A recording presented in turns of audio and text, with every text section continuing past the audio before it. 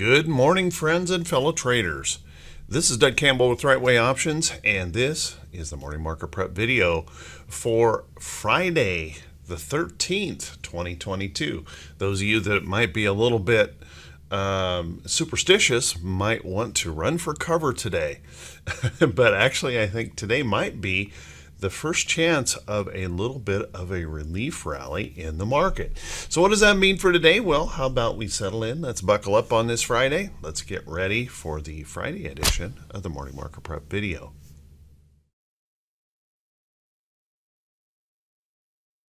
Good morning once again, everyone, and thank you so much for being here. Boy, yesterday was another dismal day where we had the PPI number disappoint investors, and we continued our selling ways here in the market, continuing to move down sharply, setting new 2022 lows in the market. However, right at the last 30 minutes of the day, if we take in just a really short-term chart here, a 15-minute chart, we had a nice little rally here in the last few minutes of the day, rallying back up, providing us a little bit of a hammer pattern and maybe that hopefulness that a little bit of relief can occur in the market. We do have some things to be concerned about today, and we will want to respect upside resistance levels in the chart as we try to rally.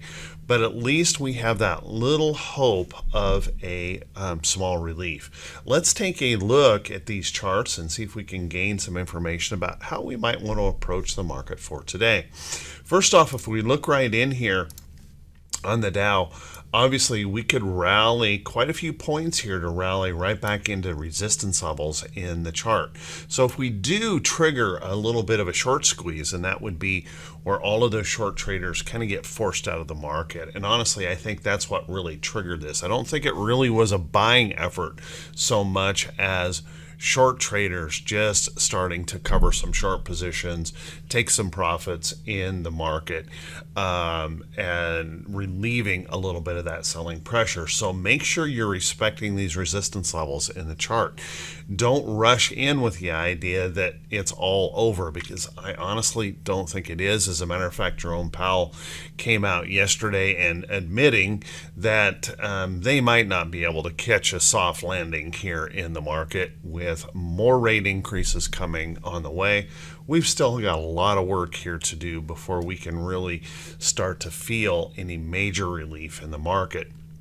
So if we do rally, respect those resistance levels as we push up there, because that may be just the next opportunity for the bears to attack and potentially short things in the market. If we can start breaking some of these resistance levels and holding higher lows, we may get a little bit more follow through to the upside. But remember, guys, we've got a lot of terrible technicals in these charts that need to be repaired. So I wouldn't get into the idea that it's just going to be from here all the way back up. As a matter of fact, I don't think that is going to be the case. So watch this as we rally back toward that 500-day moving average. We could find some resistance in there, and if we can get up through that area a little bit further, maybe look right up into here. If we can stretch that up into here, watch that, and then we will come in contact with that downtrend here in the market. Notice that our 34 and 20 EMAs have broken down through the 50. So certainly a lot of resistance in that chart, both price action wise and technical, right through this area. But that would be a substantial rally back up if we can get up into there. That would certainly relieve a lot of this pressure. If we take a look at the SPY, very much the same thing, terrible technical patterns, but a little bit of relief starting to show in that hammer pattern. Well, not really a hammer pattern, more of a spinning top doji here on the SPY chart. But notice if we can rally back up, we might test some resistance right in there. And if we can really get going, we push up into this area of the chart if those bulls can stay on task. Remember, though, we still have some economic data coming our way that could yet disappoint, and that means that we cannot rule out that possibility that those bears come back in and push back down. Remember, we've got a lot of uncertainty in those geopolitical tensions tensions out there in the market as we slide toward the weekend leave substantial uncertainty as to what comes next. Keep an eye on those downtrend levels in the chart as well, and remember that our technicals here have an awful lot of work to do to repair. So once again, we could rally back into that area right there up toward that 500-day moving average. If we can pop through there, then we have that opportunity to slide a little bit higher here, but we can't rule out that possibility that consumer sentiment numbers today could tank all of these hopes of that rally. So watch these and respect these levels as we rally back to the upside. Remember, the Fed is not there to support the market now. The Fed is on the other side of the market trying to slow the economy down to reduce inflation. If we take a look at QQQ, very dismal chart here. As you can see, we've crossed down into some of these support levels here. We're very oversold in the short term, that is for sure. And any rally back, we could start challenging some of these resistance levels in the chart. Watch up here. If we could move all the way back up into there, that would be phenomenal if we could move all the way up there. But keep in mind, at any point in time, at any of these resistance levels that we see in here, we could still have those bears attack and continue to push us lower. And our technicals here are very ugly here. Keep in mind that we are well below our 500-day moving average. Our 34 EMA and 20 SMA have crossed down through the 500-day, and that 50-day is diving fast for a crossover of that 500-day. So you'll want to keep in mind right in here, guys, there is that possibility, if we can rally back into there, that we still have such a huge resistance level that we could see more selling. So don't just run in here thinking that all has been fixed, because we know that's not the case. Let's take a look at our IWM. IWM certainly very, very bearish here, continuing to move in the downtrend, but we've got that little relief coming in. As a matter of fact, IWM, as far as the indexes go, showed probably the biggest tenacity in trying to rally yesterday, pushing up. We'll want to watch some of these levels right through here, and if we can pop up into there, then we can move back toward this area in the chart. Keep in mind, downtrends in place. So remember, we can also just consolidate. We don't necessarily have to have a sharp rally. We could pop up here and then just kind of rest out here toward that trend. So watch those carefully, and remember, our technicals here are horrible. 50-day moving average has already crossed down through the 500. Not a good situation. So we've created a massive level of price resistance right here in the chart. Not just price, but technical resistance in the chart. I don't think we're done with the downside move in this market just yet, but we are overdue for a relief rally, and we may just catch something like that today. Let's take a look at our VIX. One of the things that has been a little bit perplexing to me is that the VIX has not shown a lot of fear. In the last few days, we haven't shown a lot of fear in the market as we continue to sell off. It was quite light. So that kept me thinking that there was that possibility that a relief rally could be on the way. And certainly, if we get some more bad news, we could spike above this level, and that could really bring in some hardcore selling and some panic. But for now, we're pulling back here just a little bit, and I would look for possibly a little bit of relief where we can push this down a little bit more. And if we can start breaking down through 30 in the chart, we might even come back into this 25, 26 area of the VIX. So maybe a little bit of relief on the way. But remember, if we get some really bad numbers today, that possibility of popping through here could bring those sellers in and bring them in hard. So watch carefully. If we take a look at our T2122, once again, this gives us our best hope of that relief rally to the upside. Notice in here that even with the big push at the end of the day, it barely wiggled that T21.22 on the daily. However, if I take it to the hourly, you can see there was a little bit of a hope right there in that lift in that last half hour of the day, picking us up. And the 15-minute certainly displays that pretty closely, that we popped up here. But we have to keep in mind that if data continues to come out bad, we could still see those bears attack. Let's watch this carefully, because we've opened up a big opportunity for an upside relief move. But remember to pay close attention to those resistance levels and downtrend levels in the chart. Always respect them as long as we're in this downtrending market. Let's take a look at our T21.08. T21.08 also trying to hook just a little tiny bit at the end of the day here, trying to lift back up. But certainly this is not a bullish case for the market. Only 11.5% of the stocks holding above their 40-day moving average. Now, it also gives us that little bit of hope that we are so oversold that the relief rally could be a nice substantial relief rally. So don't count your chickens before they hatch here, but we are very extremely I should say, we are extremely oversold in the short term, and this gives that little bit of hope that we might catch that relief. The same thing is true on the T21.07. We are so extremely bearish here that that relief rally could have a little bit of upside in it. So watch that for that opportunity. We could relieve some of this selling pressure. But keep in mind, we've got a lot of work to break resistance levels and to actually break downtrend. So we're a long ways from being all clear here in the market. Our T21.01 continued to show us that selling wave, that tenacity of those bears, as that momentum continued to stay to the downside, even with that last 30 minutes of rally in the market.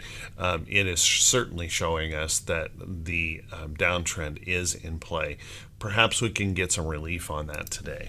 Let's take a look at our economic calendar here for today. Our economic calendar, not so busy here today, and not the kind of, sorry, I keep picking up that other window.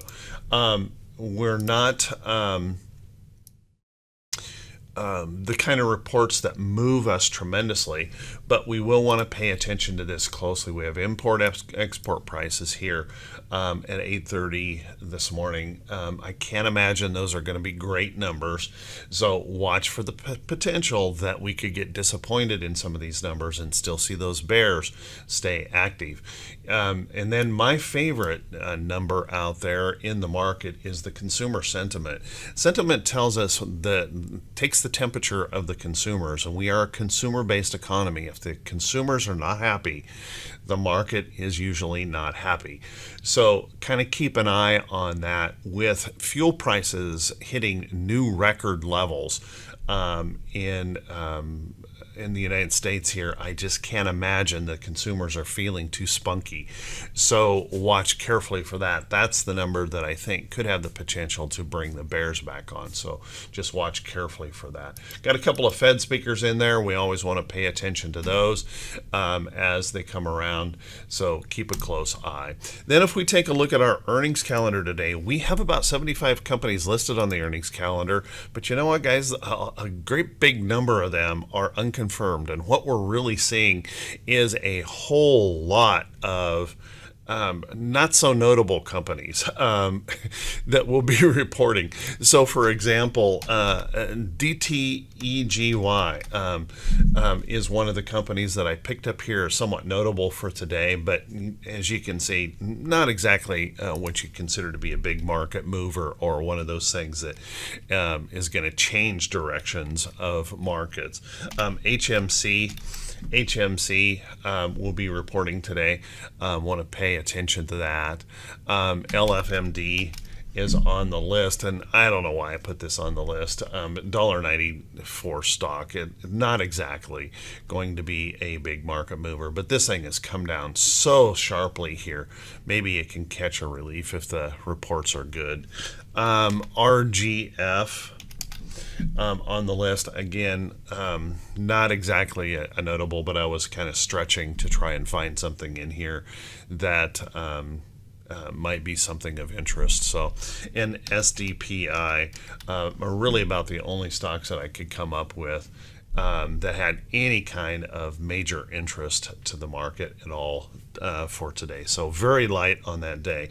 Keep in mind that next Monday we have a very busy day in those earnings reports, but then after that the number of earnings drop off substantially, and we're really kind of doing an awful lot of just very small caps. So we're kind of fading out of second quarter earnings season.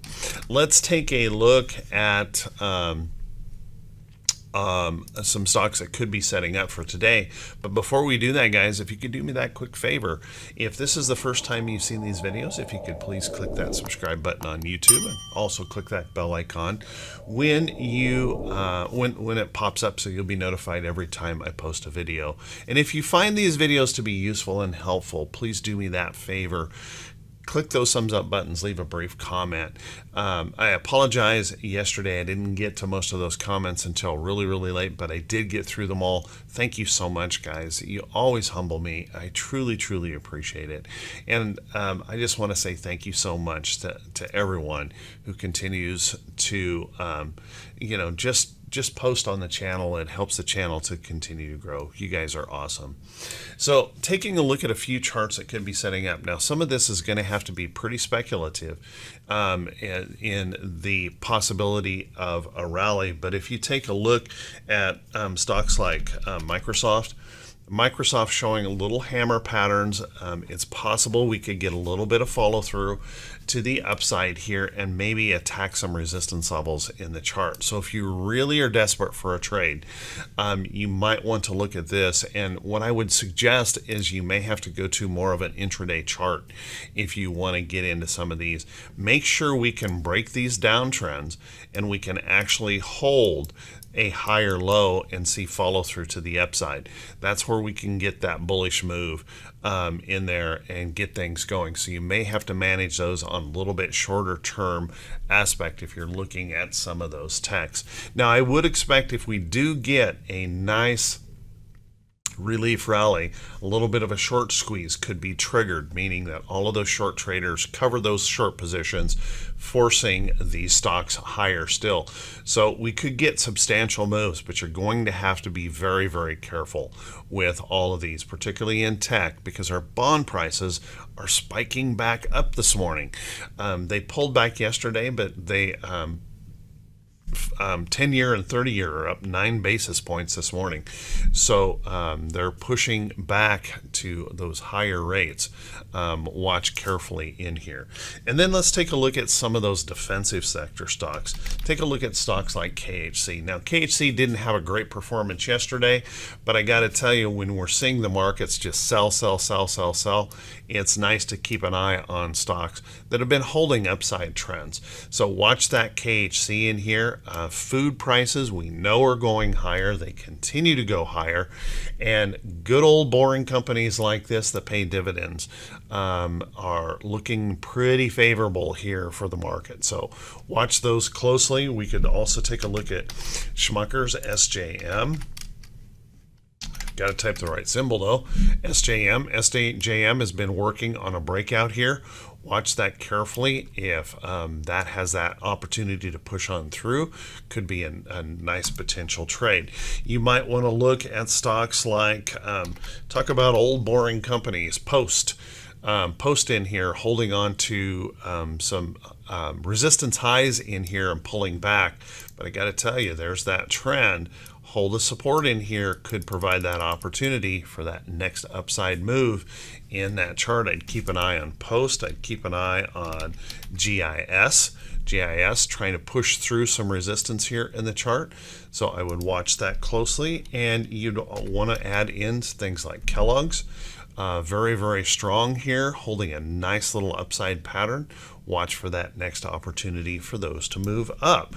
And we're seeing that in a lot of these defensive sector areas. So keep a close eye on those. You might want to take a look at Hormel. Hormel pulled back here, trying to find some support here in the chart. and that opportunity that Hormel could move on higher. Now Tyson's been struggling a lot more, and I would avoid Tyson for the moment, even though it's a defensive sector stock. It's just not showing that bullishness yet. We might catch a little bit of support here, but remember guys, before I'm going to turn a downtrend bullish, it's going to have to break that downtrend and hold the higher low before I could really recommend that as an upside trade. So keep an eye on that. If you're looking for some relief rally and believe a relief rally could be on the way here, then you might want to take a look at some of the financials. Financials have been oversold, and you know, financials are looking at some major problems ahead with those big banks, but a little relief rally could bring us back into some resistance. So if you want to try and speculate long for a little bit, fine, but what I'd be doing on these charts, and a lot of these charts, as we rally back to these resistance levels and downtrends in the charts, I would be watching carefully for the next opportunity to short. So as they rally back up into these areas, watch for that next opportunity to pick up short positions, and we're going to see that in a lot of stocks here as they rally back to those big resistance levels. Another place that you might look is take a look at some of the healthcare. Merck has been beautiful here, popping through, and I've had this alerted here in the chart. The alert was right here, and we're pushing up into some all-time high resistance in the chart. Watch that carefully if that can pop on through. I will tell you that once a stock gets up into this range, 100, the big round number of 100 starts to pull pretty hard on that. So that opportunity that Merck could rest in here just a little bit and yet continue to move on up toward 100 looks like a pretty good opportunity maybe for a chart. So watch some of those healthcare.